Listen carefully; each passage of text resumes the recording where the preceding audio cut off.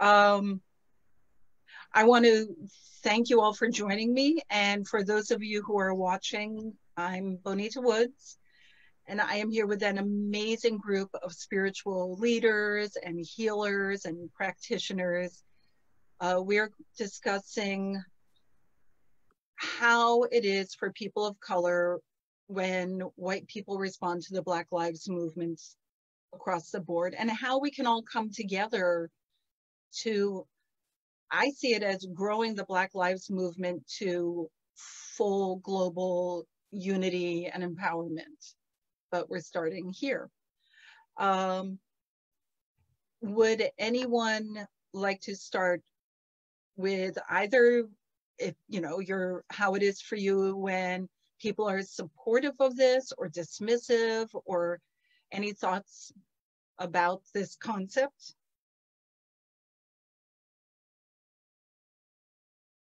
Okay, well, I'm going to give a start here.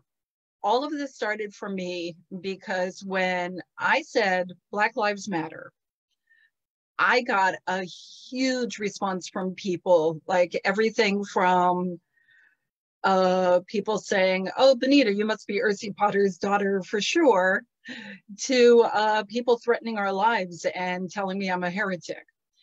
Um, and I'm seeing more and more people are actually now going from their initial response. A lot of people are thinking, a lot of people are really putting things together instead of being reactive. More and more people wish to be active. I'm getting a lot of people contacting me saying they want to evolve, they want to reach out, but they don't want to offend people with their questions. They're not sure what to do. Daryl, would you care to start this off?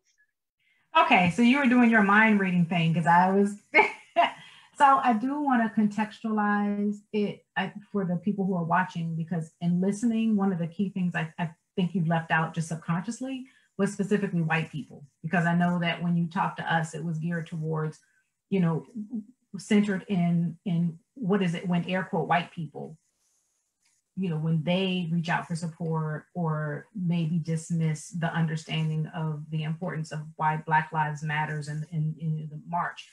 Um, and again, I'm going to try to abide by the conciseness rule, because I can talk when I get rolling. Um, so in that particular light, I think one, it smacks directly against the whole white fragility piece that we talked about, or the not understanding that race is a social construct and what that means. So when white people dismiss the understanding that this phenomenon has been around since people were enslaved, whether it was Eastern Europeans being enslaved by Western Europeans, and this idea of Africans being, and that Blackness being linked with slavery, it's like this denial of understanding that these hierarchies were man-made by who we collectively now think of the oppressor, and which is then connected with racism, which is white supremacy, which is the whole institution and structure of oppression that is worldwide, it's global. And so when people don't think about, when white people specifically, but even people who are not considered white, when they decide to deflect and make this superficial by expanding it to say all lives matter, blue lives matter, what you're doing is showing your ignorance, number one, that you don't understand the oppressive nature that has been simplified into white superiority. So you're not understanding the oppressive nature. So for me, it is really, when it's dismissed, Black Lives Matter movement is dismissed, it means that folks who are identified with whatever whiteness is for them are really fragile in their understanding of humanity and what it means to be an equal person just by virtue of being alive. And so it dismisses everything about why this matters from time immemorial, and the subjugation of people in general. I could go on and on, but I'm going to stop. That is a brilliant start. Thank you. And Tiffany, if I could ask you, of course, I mean, you talk with people about their feelings and how they can grow and evolve for your work. So I know you have some insight to this. Well, yeah, as a therapist, I'm doing therapist. I work at an organization where everyone within the organization is having that conversation. And I have experienced, you know, 3 different situations. One, as an organization, they had a platform to speak out about the things that were happening in the media to people who are Black in America. And in that forum, the CEO, the CFO, you know, someone made an anonymous comment, you know, saying that the chief medical officer, who is a Black man, makes more money than anyone, as if he didn't have a cause to speak out about racism. And then also the person who is the executive director, you know, didn't have like a cause to speak out against it as well. And so they had to justify why they were speaking out against it, as we work at a human service organization that provides medical as well as mental health services and dental services. You know, and so this has like caused, you know, a little bit of heat, you know, where there's a little bit of discomfort for a lot of people to be confronted with the reality that this exists, this problem that we see, you know, globally exists within the organization. And then also, I'm also connected to schools, and as a person who helps the people there that I serve to really have balanced lives, you know, in a system that really has a problem, because it serves, you know, this population, my population, the people of color, Black people specifically. And there are some disparities or some things that happen that are, you know, that show the systemic problem of racism in America. So, you know, some things like who gets referred to therapy, you know, more young girls are referred than boys. Boys go down the discipline pipe. They go to the deans, and then they go to, you know, suspension and all of that, and not getting the care and support that they need. And so within the organization, we have started to have conversations about racism in our work. And I like to shout out Shauna Murray Brown for doing a webinar on decolonizing therapy, because this is one industry where she is definitely advocating that you look at your practices, you look at, you know, how your identity impacts how you see particularly Black people. And, you know, I have heard a lot of commentary from my coworkers reflecting where they are and where their level of consciousness is at this point in time.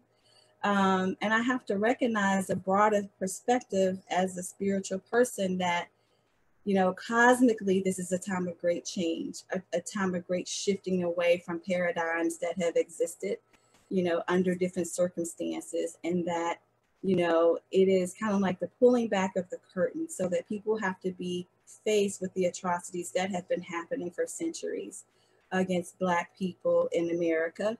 And, you know, this, as Dr. Darrell said, that this is not new, it's been happening. But now you are faced with it, and you have to sit with the imagery. And this is the right circumstances cosmically, you know, for change to happen, where we are also here, where we have to be at home, where we're forced to see things as for what they are. We're confronted with it. And so this makes you uncomfortable, right? And for me, I don't literally, outside of you, Bonita, no one white calls me on a personal basis.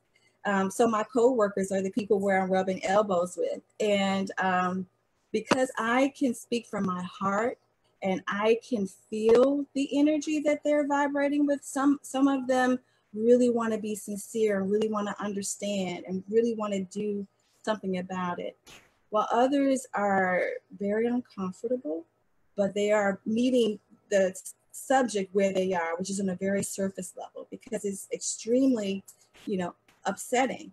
And because I am aware of how they're feeling energetically, I have compassion for where they are without taking on where they are. So you're saying, like, say, white people are uncomfortable about the Black Lives Movement, so you end up comforting and supporting them with their discomfort? I don't comfort them. I don't react to it. Yeah. I'm not internalizing their response to it, basically. Right. And I mean, how would it be for them to just say to you, I'm uncomfortable, I don't know what to say or do, but I'm here for you. Are you okay?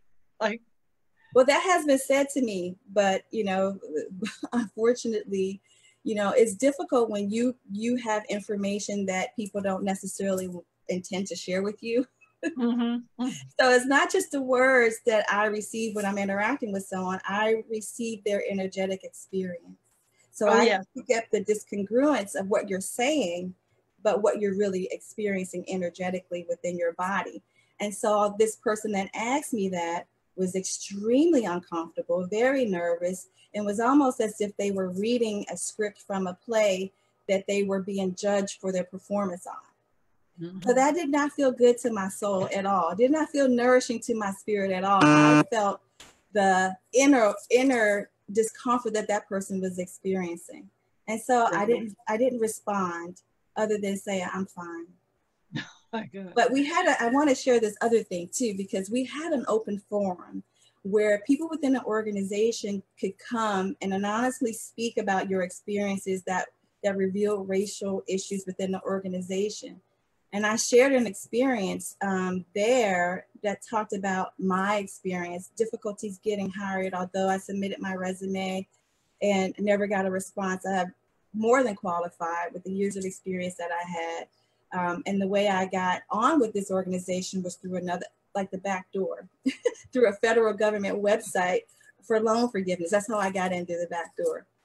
My resume went straight to the hiring director. So I shared that. But also spoke to the fact that this is not new. In one of the hearing sessions that the director of my department had, and she was just holding listening sessions for therapists to speak about what they're experiencing. And so I shared that, my family has a personal experience of a member being murdered by a white police officer when he was on his knees with his hands behind his head. And that, this is not new to me and new to us, period. And just to say that, I'm ready for the revolution of shifting, of change. And I'm comfortable with your discomfort. But I don't have the option to opt out of this journey to be present, because you see who I am. You know what I'm saying? I don't have the privilege to be quiet and not to speak about it, because in order to be an anti-racist, and I love the work of Ibram X. Kendi, you have to speak out about it now. This is the time to say, that's not okay. Exactly. And certainly you work with the most high-risk demographic, the special needs Black young men. They're the ones that are the most the highest rate of murders by the police, abuse by the police, false arrest by the police. And so you do see this, you do represent this. And a lot of suicidality is present on on all the people that I see, and getting them to a place of seeing value in their lives when you are in a community and all the media does not value your life or the lives of people that look like you. Requires me to use strategies that really are effective, that go straight to the heart. I am a therapist, and I like to say that I'm not a traditional therapist, because I use all tools and strategies that work. That's awesome. Thank you so much, Tiffany. Thank you. And I'd like to shift at the moment to Will Harris. Thank you so much, Tiffany. Will, you travel all over the world, and you see how people respond to you all over the world, and you are, you know, a very active businessman as well as a philanthropist. You help, you know, the impoverished and orphaned children around the world to get their voice and to have positive self-esteem and see their potential futures. So how is all of this treating you right now? Do you have, you know, what's going on there? So first of all, thank you for having this forum. It means a lot. And Tiffany, you're funny. You had me dying laughing, girl, when you were talking about that script.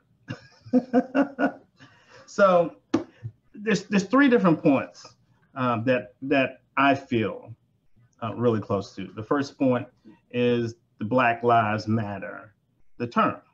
The second is white power. And the third is when we are complaining about the situation, but we're not offering solutions to the situation. And I'm going to offer 2 solutions. So around the first one, Black Lives Matter. So Daryl was talking about the term. And I know that term puts a lot of people off. And if we are going to keep it real, when Black Lives Matter term first came out, a lot of people were hating on that term. I wasn't even too happy about the term because my first thought process was, well, if this type of life matters, then does that mean this one doesn't? So people were like, boom, boom, boom, boom, boom. Now, Black Lives Matter term is kind of cool. But if we keep it real, it wasn't cool when it first came out. Everybody was hating on it, especially in the spiritual community. Black Lives Matter? I don't see color. All lives matter. But now people are starting to understand it wasn't about the term. It was about what was happening that caused that term to come up. Now we're starting to understand that when I say Black Lives Matter and you say all lives matter, that's like if I say save the dolphins and you say save the universe. That's watering down the dolphins. The dolphins are like, ain't nobody trying to kill the universe. So saying Black Lives Matter doesn't mean something else doesn't. It means, hey, stop killing Black people who don't deserve to die. But that's a long hashtag.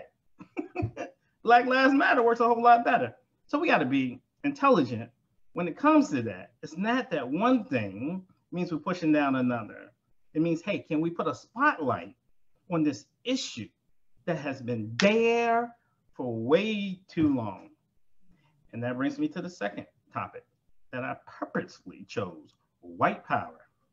Now, I don't mean white power like white power.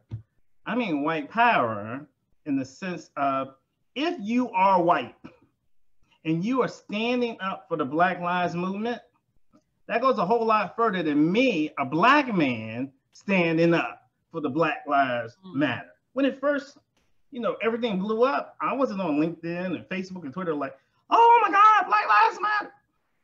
I was hoping that my white friends would stand up and say something. I was loving when my white friends called me up and say, hey man, this is kind of crazy.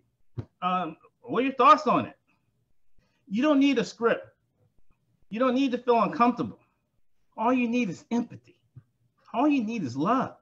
All you have to do is call somebody up and say, hey, everything that's going on, I just want you to know that I am anti-hate. And I love everyone. And I just wanted to make sure you were doing okay and how you feel. That doesn't require a script. Just requires somebody bringing something up.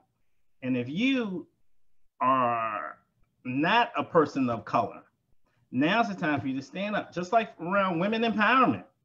A man standing up for women empowerment can have a larger impact because that person has nothing to gain from it.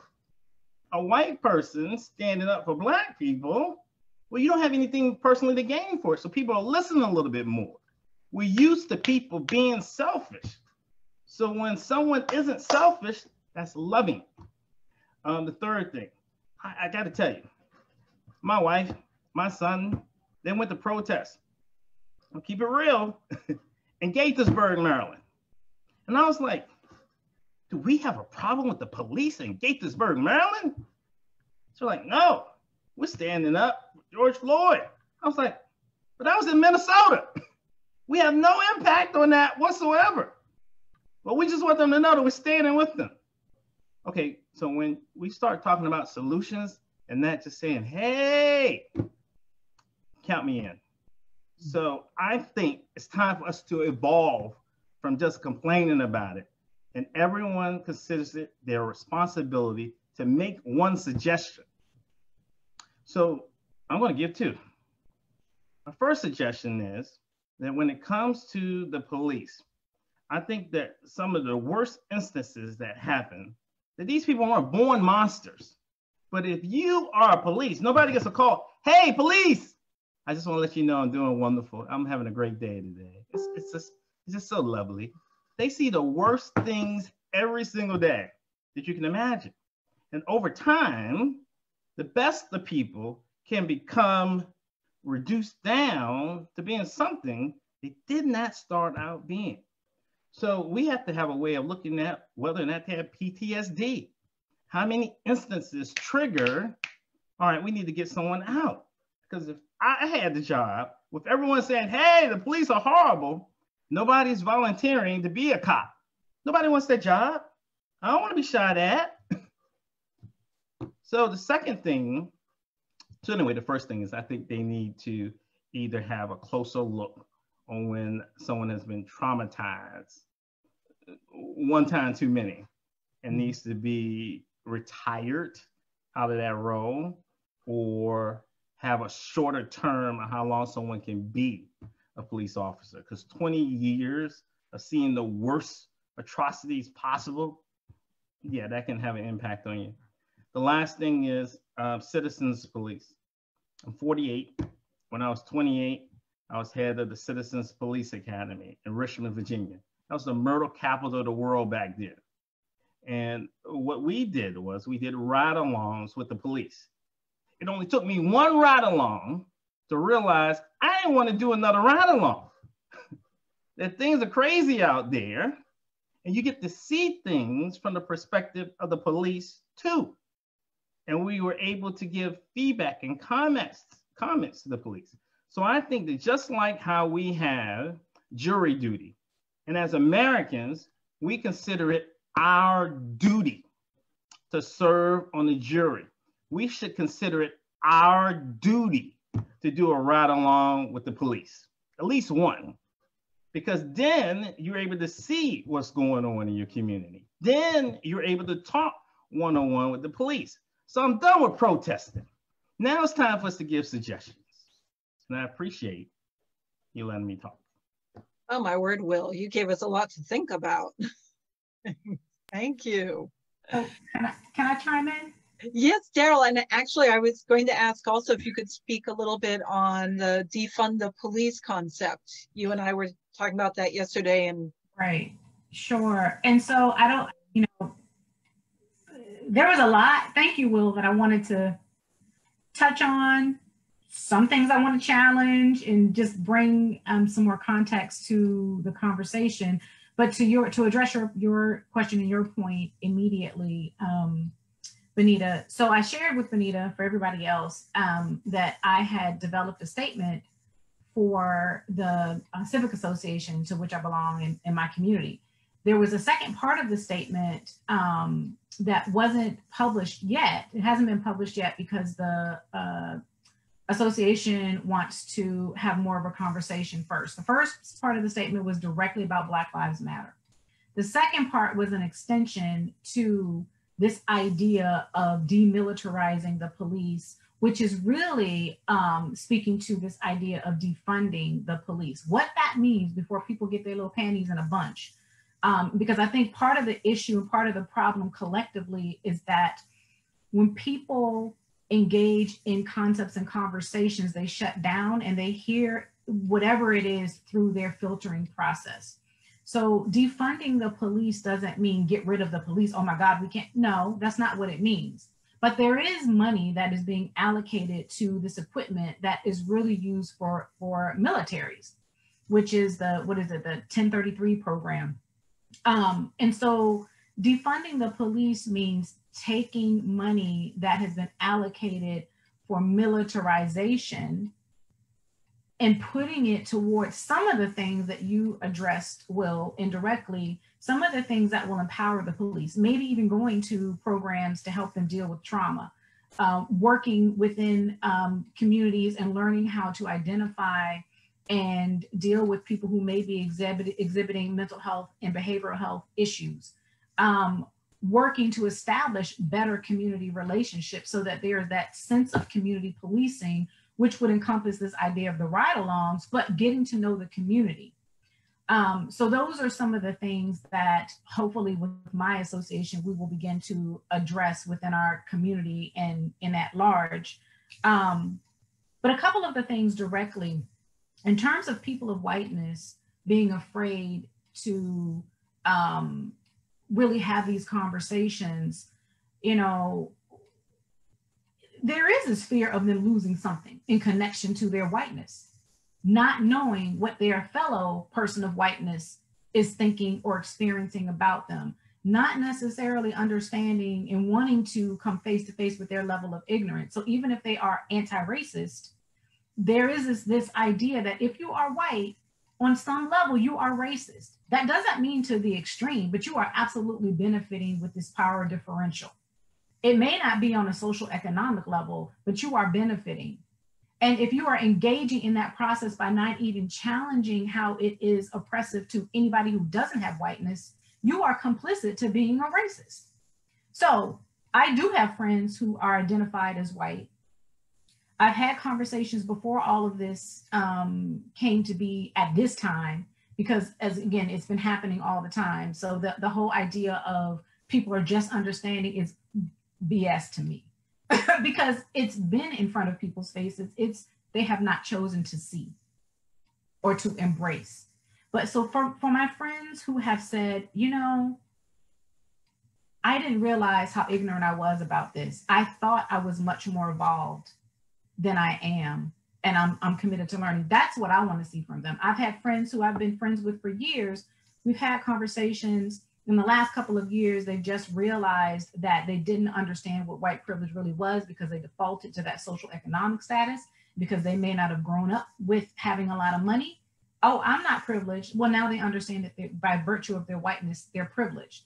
So they are more open to engaging in the conversation, right? And coming to that reality. I still have had some white friends who have not had a conversation with me, or maybe they have with other people, and I don't know what their rationale is. So I'm not necessarily going to make justifications for them. If they decide they want to have a conversation with me, I am more than open. But much like Tiffany, I am not necessarily going to take in their emotionality. Yes, I'm sensitive to it. But at the same time, if we continue to deflect and to say, oh, I understand you, and let them get away, that we're defaulting and we're falling right into their white fragility. What does that do to help anybody? It really doesn't. And the idea of the police, I understand individually that all officers are not the same, but I also understand collectively that the police officer position is part of a system, and it is part of the same system that has been oppressive since it was created. And I also understand that when they put those uniforms on, for some people, there's a conflict, as we finally seen where there have been officers across the nation who have actually kneeled in solidarity. So there's a conflict, and I absolutely appreciate that. And I appreciate that, in part of their job, they are supposed to serve and protect everybody. They don't necessarily do that collectively. So I challenge that. And I also challenge that widespread white supremacist narrative that is really insidiously strewn throughout the police force as a whole. Montgomery County has its issues. And if you don't recognize that, maybe you haven't experienced it. But people who are considered Black anywhere they go or not white still have the same reactions when you see a police siren in the back of your mirror and go, oh my God, I didn't do anything. What did I do? And you are so relieved when they pass you by and actually go deal with whoever they're supposed to deal with. That is real. And that happens everywhere. And that's part of the conversation.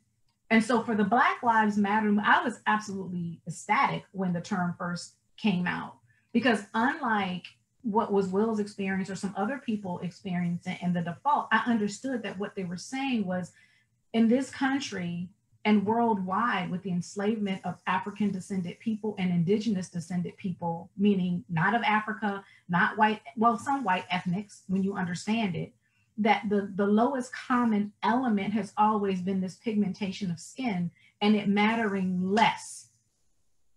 And it mattering less. So to say Black Lives Matters automatically sets the foundation to say, yeah, everybody else matters too. But until we recognize and honor that disproportionately and on the foundation of many countries, not just America, that the brutality of darker skinned people has been problematic, and it has set the platform to elevate everybody else. So you can call it what you want to call it. But that's part of the issue for me and this conversation, is that the things to do is not to placate it. You have to confront it. Confront doesn't necessarily mean in an aggressive way all the time. But if we only have mild conversations and we go, oh, well, you're not there yet, and we'll keep circling this conversation, we're not going to get anywhere at all. So it takes the bravest of people. I don't care what your walk is in life. It takes the bravest of people to be open about where they are with this. And for those who actually do, and I'm talking about people of whiteness, people of variations of color, your social economic status, whatever. When you are ready to openly have the conversation and say, you know, I know about this, I didn't know about that. My understanding comes from this, but I'm willing to be fragile and vulnerable in myself to learn more and to really understand. That's when we're going to make progress, so that you can challenge not just the laws, but the practices of the laws. We forget that the laws have been in place for so long, they're psychologically entwined in us. So people behave and they practice a lot of the things that they claim that they are against. And those are the things we have to highlight to say, you know, there is a dissonance in what you profess to be about and believe against what you are actually doing and practicing. And so those are the things that we need to really address. And it's going to take multiple perspectives and multiple ways to do that, to come together. But we can't maintain this circular thinking of somebody else is going to handle it. And yes, I do put a lot of emphasis on people of whiteness. I absolutely agree with you there, Will. I put the emphasis on people of whiteness because y'all are the ones who created this. And even with that, varying levels, but the rest of us also play into it in a myriad of ways. I'll say, and I'll be quiet in a second, I am also a therapist, I'm an educator, I'm all of these things. And in my full-time place of employ, without going into too much detail, there are a lot of people of whiteness there who talk and have built up this good game and built up this very fragile house that dare not be crushed. But what they are practicing is absolutely racist and oppressive.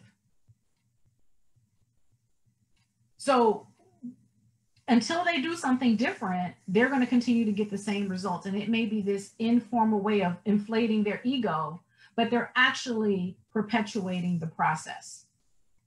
Meanwhile, I work with people in my individual practice who are of whiteness, who recognize where they are with it and their small steps to say, oh, aha moment, wow, I need to change. That is the biggest difference to me. So there's a lot that we need to challenge and a lot of work that needs to be done. And depending on where you are in your level of commitment and where you are in your level of confronting whatever internal fears you have or external fears you have, when you identify those things, you'll be able to take the appropriate steps to make a positive difference or not. And that is an individual journey, and collectively we can also engage in that journey. Yeah, that is, and I got to say, I love what you said about going the other extreme of the white superiority thing, that when we say Black Lives Matter, we're going the other end, giving support to everything. We have the comments here, Indigenous Lives Matter. And we have here in our panel even people who are African-American, Native American, of North, Central, and South America, Asian American. And show me one person in the United States who guarantees they are 100% only anything. And you know, they're not. You know, we are all of us a mixed blend. You know, so thank you for like bringing this extra depth to the concept of Black Lives Matter. It's giving us the base, and everyone in between is now between the two claims of who matters. I'm not sure if I'm speaking well, but I'm certainly feeling very passionate and supportive about this like powerful statement with everything else you said. That was extraordinary. Thank you, Dr. Darrell.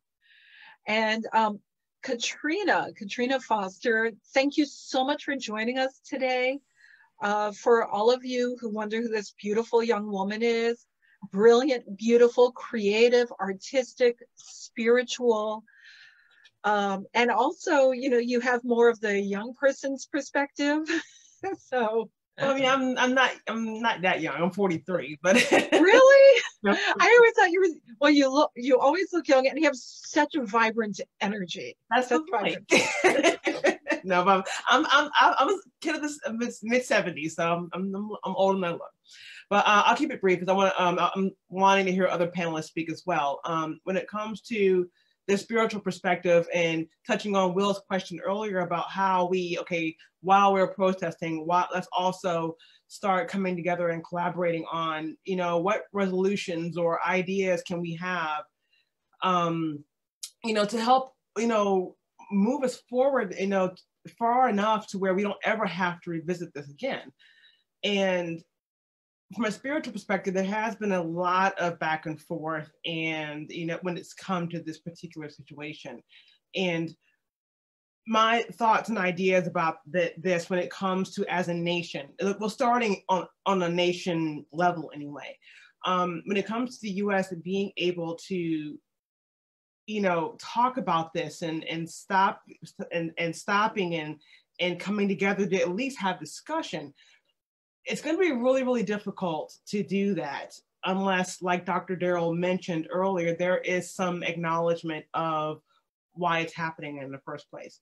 You know, and a perfect example of that is, you know, Germany. You know, Germany has totally atoned to what has happened in their past as a country when it's come to the Holocaust. And they've actually become a better country for it.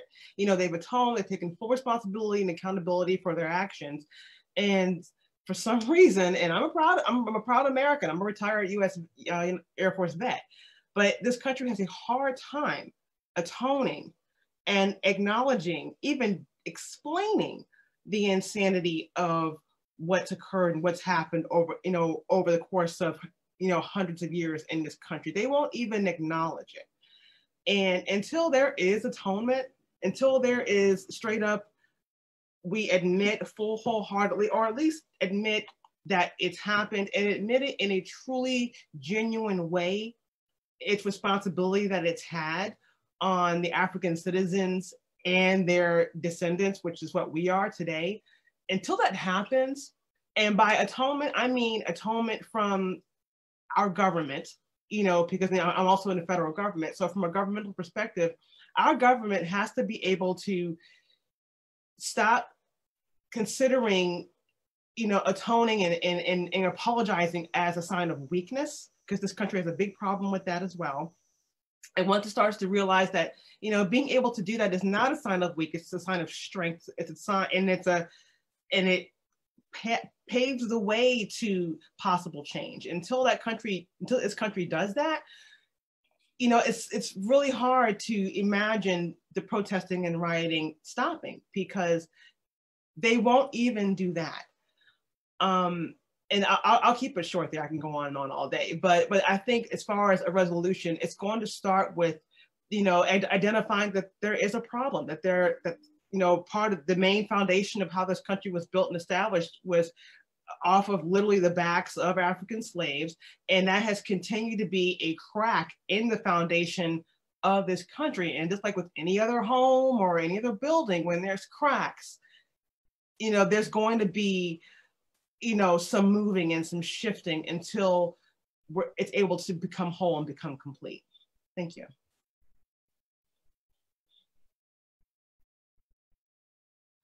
Unmute myself. You are so right with that. You are so right. I mean, no structure can be to withstand any kind of disruption unless it's sturdy, has integrity. Yeah. So yes, and we just got a message. Atonement will allow healing and reparation of the damage done. Absolutely, absolutely. Even on a personal level, how often do we say to someone, I cannot reconnect with you until you understand what you did? You know, if you are trying to like heal a relationship after there has been, you know, any kind of betrayal. Enslaving someone, murdering someone, that's definitely the biggest level of betrayal that we can get. Yes, Mariam, thank you. I feel like I don't have really any rights to speak to this subject. However, I do feel passionate about it. And that's what I was telling Bonita, that this really is about Black Lives Matter, not anything else. So I echo that, and nice to meet everybody on this panel here. Just to agree with people who have spoken, yes, you spoke to the heart of the matter, Katrina. Atonement would be nice if it would happen. However, unfortunately, even places like Germany, they see a resurgence of the white supremacists and this whole virus that it is, in my belief, our government's behavior taking over other places, and this behavior is being encouraged. However, I'm not here to complain about things. I'm just saying that a really, really systematic effort, and I don't have any other suggestions. I'm just saying a very systematic and continuous effort from the basics, the grassroots, to re-educate, to change the culture in order to see things differently. Because as you said, it's so embedded. And Dr. Darrell, you said that too. It is so in our DNA now that people may not even consciously be aware of the fact that they are behaving in this way. They may think they're siding with the right side, but they act differently. They are not realizing what's going on. So perhaps something a little more basic with regards to change needs to start, and just training people to see things differently. I mean, it's frustrating to see that it seems like nothing has changed in this 200 plus years of history here. And it just really pains me to see that as a foreigner who's come to a land of opportunity, to see that the citizens themselves are not being treated the way they should be, you know? Anyway, I'll just stop now and mute myself. Oh, thank you so much for sharing. Thank you. And Dahlia, could I ask you, because you are one of my eternal inspirations in all aspects of caring about the well-being of humanity. You are a very spiritual leader. You're an energy healer. You are a pillar in your community. You know, you're also a mother and, you know, very devoted to your family. How's all this going for you? It's, I'm without words, right? So, everybody has said so much. I hate to sort of double back. So I'll keep it short and share my experience. As far as being checked on, the thing, yes, to everybody's point, the thing that I found most striking was for the individuals who reached out to me that, you know, don't look like me, wanting more of my personal approval than to say that they care about everything, you know, are we okay? As opposed to saying like, I care about things that affect you. So that was a little disheartening, and much like Tiffany, feeling that and being like, okay, you know, yes, we're fine, but I do see you. So there was that. The experience for me was interesting. I don't want to take away from the movement by bringing too much of my own personal baggage into it, but I you know, initially when everything started happening, I was a little bit like Will, first go round of BLM. I was like, whoa, you know, I needed to find myself in that. And then this year, with everything coming out the way that it was, there was even deeper internal work because as I am in my experience, acceptance from anybody has been an issue. People that look like me, people that don't. There was this challenge that would come from me being too dark or speaking funny or all these different things, and then coming into this movement, crying, weeping grieving for things that had happened to me, and going, okay, well, but this isn't about me. There's a greater thing at work here. And then finally arriving to the place that BLM is not just working to change things for, this is not a white-black thing. This is working on internalized racism as well. And so what I was experiencing was internalized racism, internalized oppression. And what my appearance represented, being rejected, was deeper than just the surface. And so when I finally came to that place, I found my place in the Black Lives Matter movement.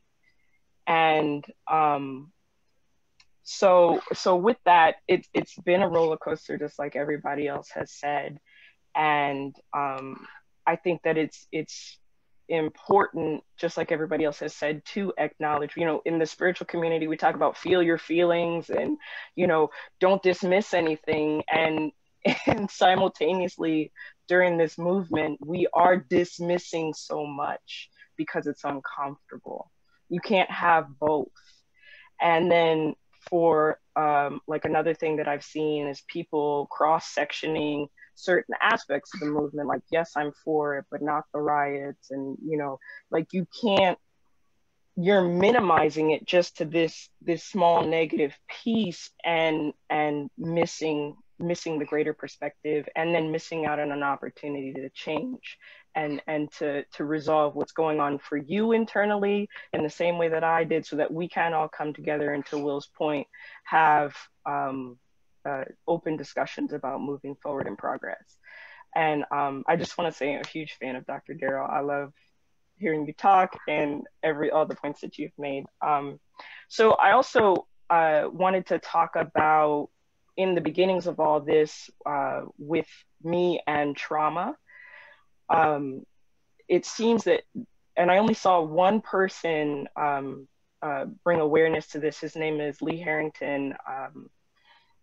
and he's identifies as white as far as I know. And he was talking about the freeze response. So there is this conversation about white individuals or non-people of color not saying anything, not doing anything, or turning away. And I think that we are missing an opportunity to check in with people. Not that it's our job to check in with them, but to maybe recognize the traumatic response of not fight or flight, but freeze.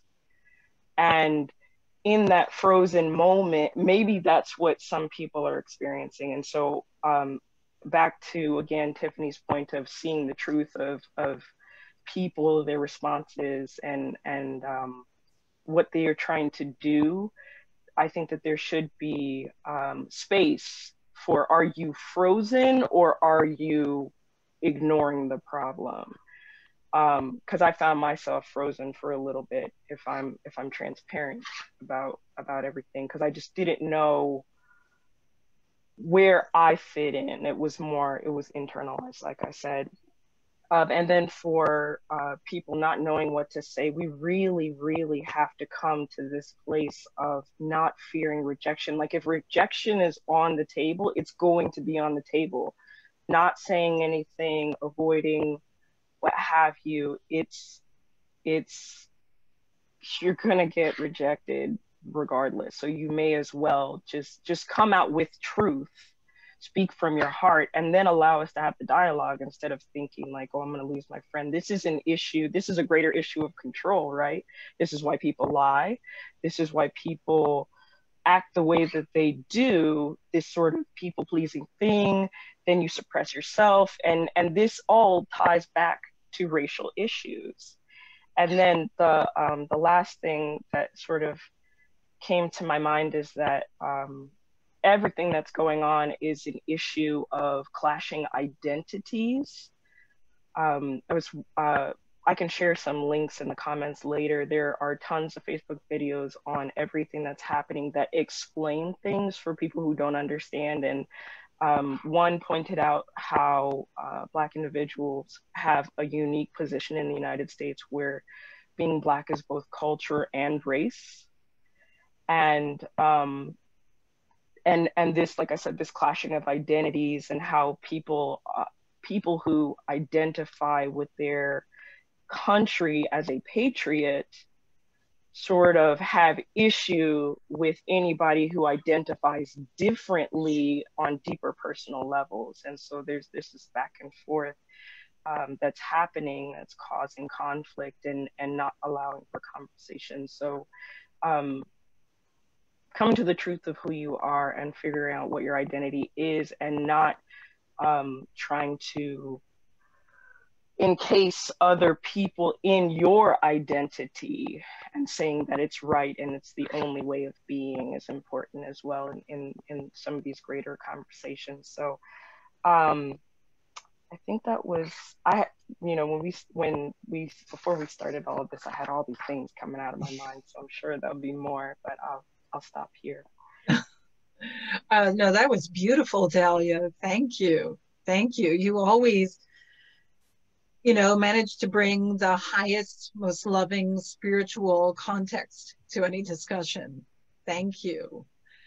So I just got to say, you guys, this conversation today has been so much more spiritual and kind and loving than I expected, even though I knew that's what it is. You guys are all absolutely amazing, just beautifully amazing.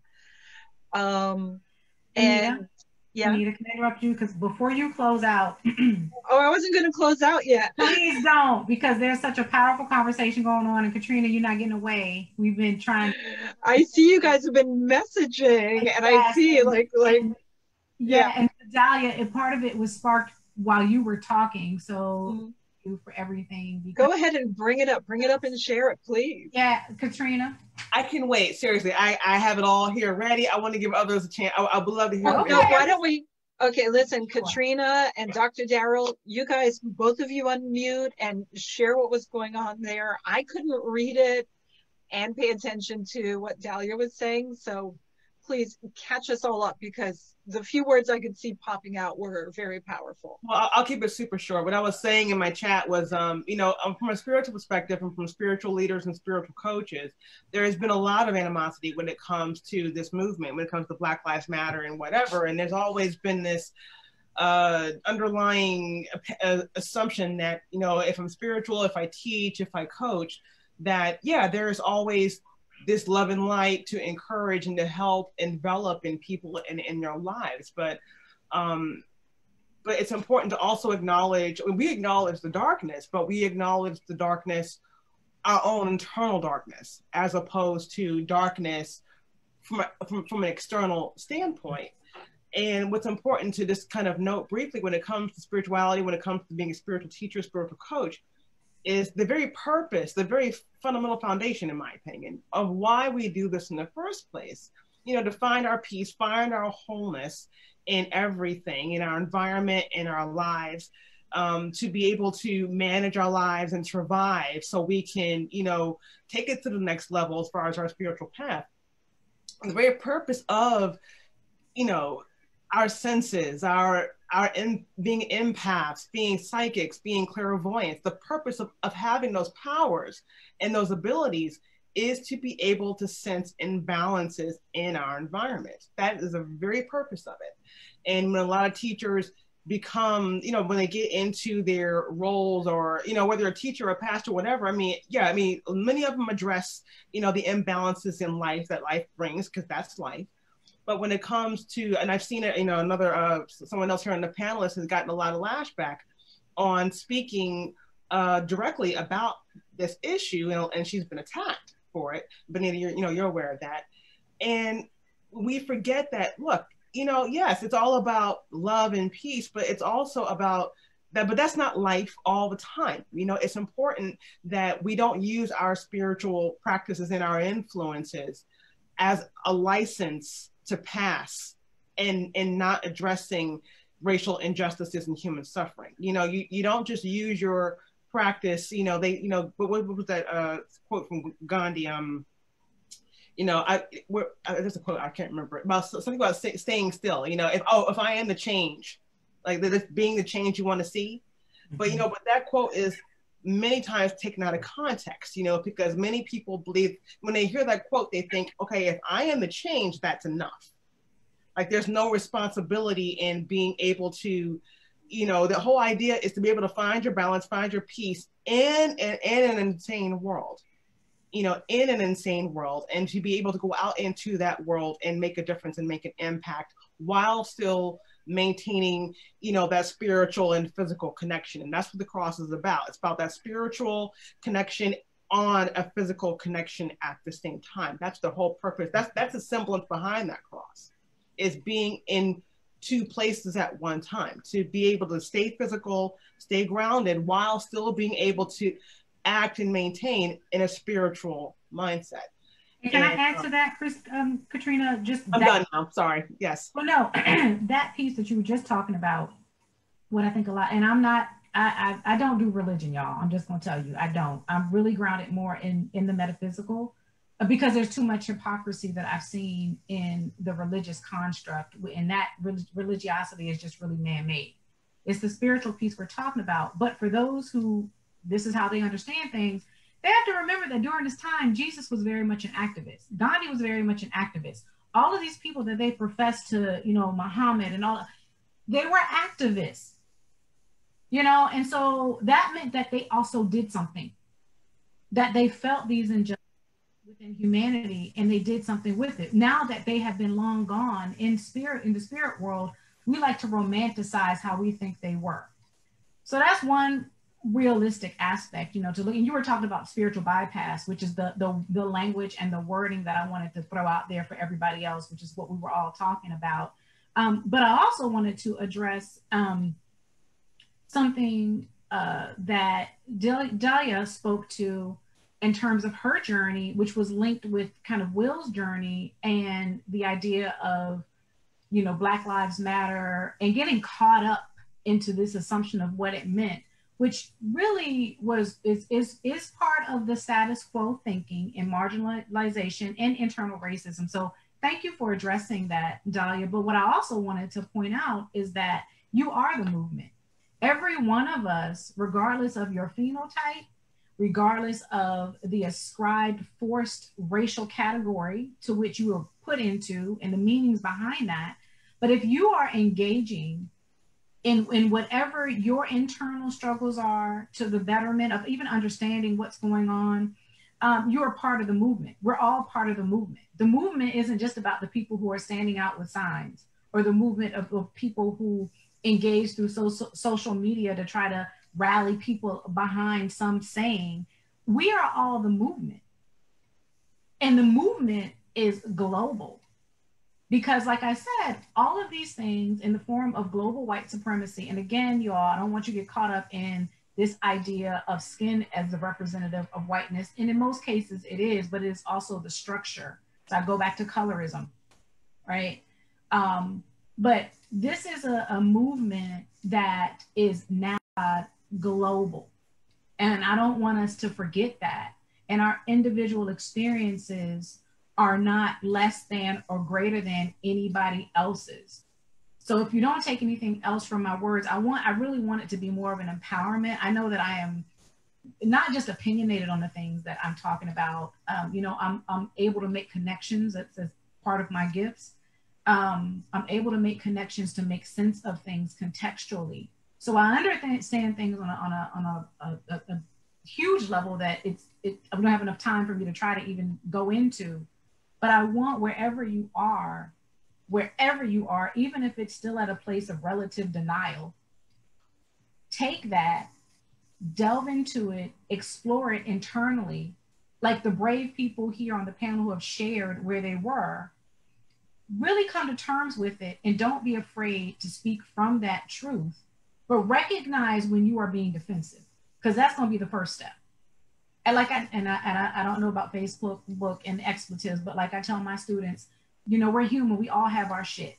You have to recognize your shit before you have the audacity to go point out somebody else's. And then we have to deal with our own shit first. And if you happen to have people in solidarity who can help you wade through your shit, and specifically for people of whiteness or for people of color who are white adjacent in terms of their thinking, if you are brave enough and have somebody who's caring enough, who can see your shit and who can point it out to you, lovingly or otherwise, and you are brave enough to hear it, lick your wounds, and then move forward, you are then part of the movement. So that's kind of what I want to leave you with at this moment. So. That is a beautiful moment. And I thank you. I thank you so much. And so we are running, we are at the end of our time here. I'd like to give a little, just a few mentions. One, first of all, a big thanks to Nancy Wyatt and to my parents, Ursi Potter and Carter Hearn, for joining us today. Nancy and Ursi are decades-long activists, human rights activists, peace activists. They have been down in the trenches fighting for everyone's right to be recognized as a unique individual human being with full legal rights and abilities. And without question, I'd like to have a follow-up session with Nancy, Ursi, and Carter another time to continue this conversation from the perspective with this brilliant history and experience. And also we have had people commenting also about, what about the Indigenous Americans? Yes, and we have here Rosemaria, Dr. Darrell, Gary, and Uma, who are Indigenous American, and Rosemaria, who has professional experience, of great knowledge. Rosemary, did you have anything you wanted to share on this? I did, and thank you for having this. It's been very interesting. And I have to say that as an Indigenous person, and Black Lives Matter has brought to the forefront with that energy that we've all needed, that as Indigenous people, we have never been able to to gain that energy that Black lives, and as Indigenous people, we realize that we need to step behind, and we have stepped behind the Black Lives Movement, because we know that once we are able to come together, we can then have other Indigenous lives, Asian lives, all as one people. But one thing, my point I wanted to bring up was when we said systemic, and where does it begin, and the United States will not address this. I've heard that from many of my friends, and they don't understand that it started way, way long ago. And it's very systemic, and it's something that is so embedded in the United States that we don't even realize. And that is a document that is called the Doctrine of Discovery, which I've just posted it. That is a document that Christopher Columbus used to come to the United States. That was a papal document in 1490, whatever what it was. That Thomas Jefferson also used for his writings, which was a document allowing him to come to other countries and take over the land and its people. So this goes way back. So when we talk about having to understand and have discussions, you know, it goes back to the religious authority. And that is very hard for Americans, or at least my friends, to understand, because when I start talking about it, they're like, well, that we have nothing to do with that. That was something that happened way before us. And I'm thinking, no, it's something that is continuous. And until we address that, nothing will change. But my hope is, and I'm so happy to see the young people, younger than me, address this. And I think those people are breaking the glass, so to speak. Mm-hmm. Thank you so much. Thank you. Thank you. And, you know, I just have to say, Gary Nicky, I know you are hiding behind your avatar. If you're comfortable, I would really love for you to share what you said to me yesterday about using, for white people to use Ho'oponopono to heal our relationship with these centuries of slavery. Hi, Bonita. This is Gary Nicky. I'm not hiding behind the avatar. That's my tiger picture, because I happen to have low bandwidth because of people streaming tons of video, and the audio and everything goes away. So I've learned after tons of Zoom calls, you just put on the tiger and everybody's happy. I'm actually 3/4 Japanese and 1/4 Mexican. So I grew up in Paradise Valley, Arizona. And just a brief piece is, it was, hey, Jap, remember Pearl Harbor? You know, and then 4 or 5 big cowboys would beat the crap out of me in the bathroom, kick me on the floor and pee on me. And so I grew up terrified. And then when I said, hey, I'm not just Japanese, I'm 1/4 Mexican too. And then they're like, oh, you're a damn dirty wetback, but you look like a Jap, so we're going to kick your ass anyway. What's interesting is it got me into being really angry, and then learning some family empty hand techniques to be able to fight and defend myself, and then my other friends that were being picked on. So that got me really angry. And for the last 15 years, I've been doing anger management for the courts and stuff like that in the DC metro area. But I spent about 19 plus years with disaster management with Red Cross and FEMA and state emergency management. And the thing that I found is that we're all the same.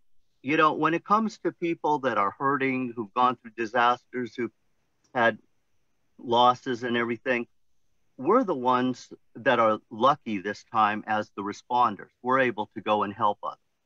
One of the things that I found, and Dr. Hugh Lin from Ho'oponopono, in the mid-2000s, I got to go to a number of the trainings, and 3 of them with him. And the last one he did was actually where the FEMA Ops Center was at. They search out, capture, vanquish, and subdue all Saracens and pagans whatsoever.